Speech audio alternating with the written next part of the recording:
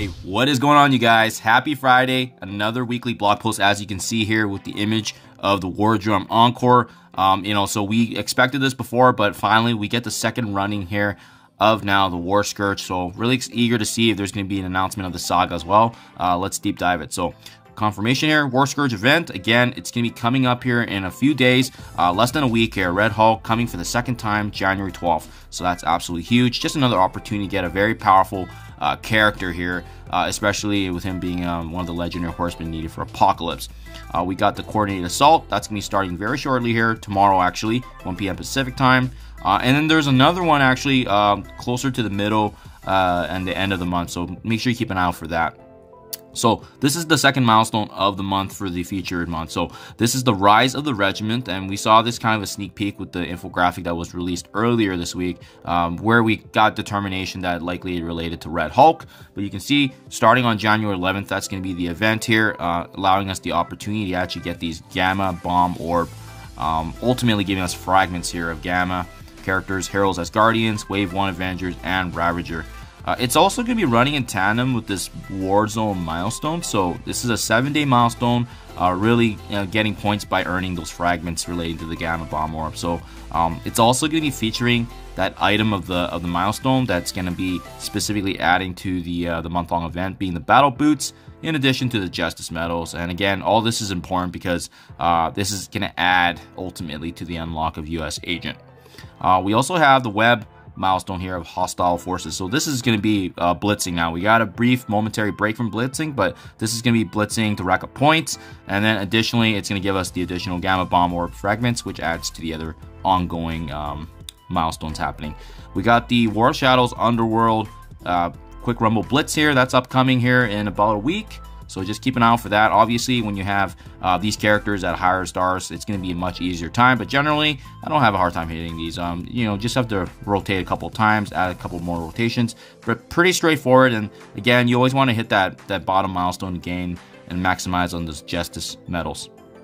That's at character availability. So it's been a little bit of some time since we finally got something added, but Dazzler is going into the War Store for 1375 war credits. No date has been confirmed just yet, but we'll definitely be keeping an eye out for that.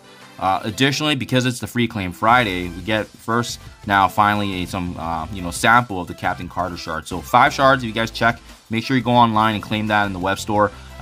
Always nice to get these free opportunities, right? In addition, also some Justice medals being added as part of that Super Patriot January month-long event. And then otherwise, just to wrap things up here, a weekly event. We got the Shield Maiden here featuring Sif, and then Adam Warlock's legendary event, as well as Nowhere Heist, which always gives us an opportunity for any kind of the Dark Promotion credits, Elite 7, and Gold. So nothing else. To be honest, I'm a little surprised they haven't discussed anything on the Red Hulk saga. So I mean, the Scourge is coming back, which means the War saga will likely follow shortly afterwards. It could be a couple of weeks, it could be a month, but I mean, generally it's pretty tied closely to the Scourge event whenever it does happen for the second time.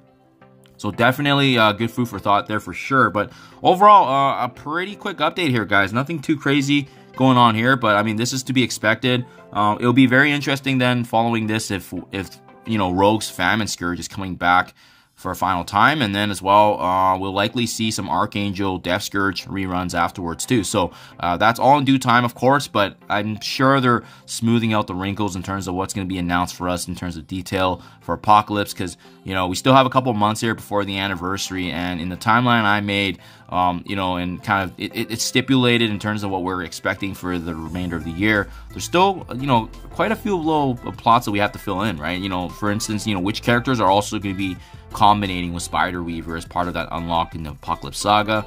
It's definitely not a couple characters. There's definitely they noted it was several, so that can generally range from three characters or more. So it'll be interesting to see how that's going to get smoothed out, because this actually ran in addition to like the Spider Weaver shards in the Strike Pass that recently went out this week, right? Like we got this.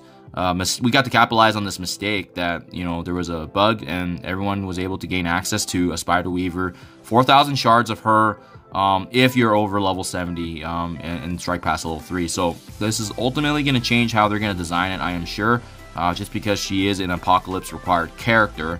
So that means that ultimately could play a factor into what they're deciding behind the scenes, especially with that being very notable 4,000 character shard. So hopefully you guys are able to capitalize on as well. It was a nice freebie gift shortly after the new year. But yeah, happy New Year's, guys. Thank you as always. Do appreciate you checking out my videos, and I'll see you in the next one.